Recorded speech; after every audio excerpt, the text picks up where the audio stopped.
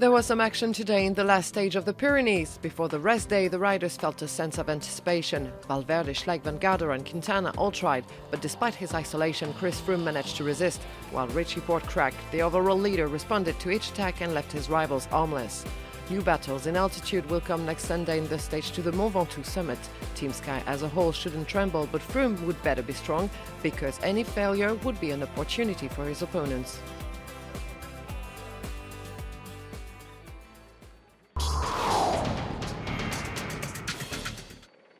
The menu of today's stage is harsh with 5 climbs: the Porte d'Aspet, Montée, Persaud, 3 legendary ascents of the Tour, followed by the Val-Louron Pass and the Orcade d'Ancizan. A very lively stage with many attacks from the start. Those who lost a lot at the GC yesterday all attack, TJ Van Garderen and Andy Schleck, for instance. The battle is fierce between the main contenders too. Christopher Froome is constantly challenged and loses his teammates one by one. Even Richie Porte, who has been so brilliant yesterday, is dropped in the Persaud descent. In the front, a group of 7 men lead the way: Pierre Rolland, Romain Bardet, Jack Mechelen, Ryder Esjedal, Bart de Klerk, Thomas de Gendt, Simon Clark ride together, but they are caught in the Orcade d'Ancizan, where everything can change. Quintana and Valverde can count on their Movistar teammates to help them control. But Quintana's rare attacks don't undermine a lonely Chris Froome. The outsiders make their way out of the pack. Dan Martin and Jakob Fuglsang are the most efficient and stop the descent towards Bagnères de Bigorre. At the end of the stage, the yellow jersey group tries to catch the frontmen unsuccessfully.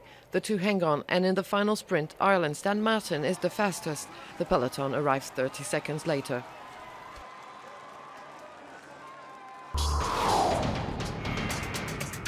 I knew the last 30 kilometres quite well from before, and yeah, I was lucky that Jakob came with me, because I don't think one guy would have survived alone. And he was super strong as well. So yeah, I was very grateful for him to ride in foot. Like, we were both just giving it everything we could, and then obviously to play out the stage at the end. And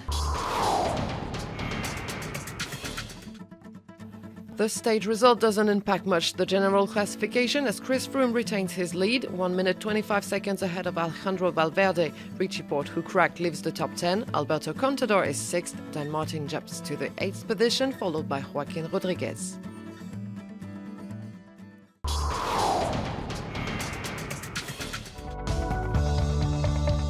After the 5 kings of mountain of today's stage, the riders will get a well-deserved rest day this Monday. They'll travel to Brittany, where they'll find a completely different scenery for Tuesday's stage between Saint-Gildas-des-Bois and Saint-Malo.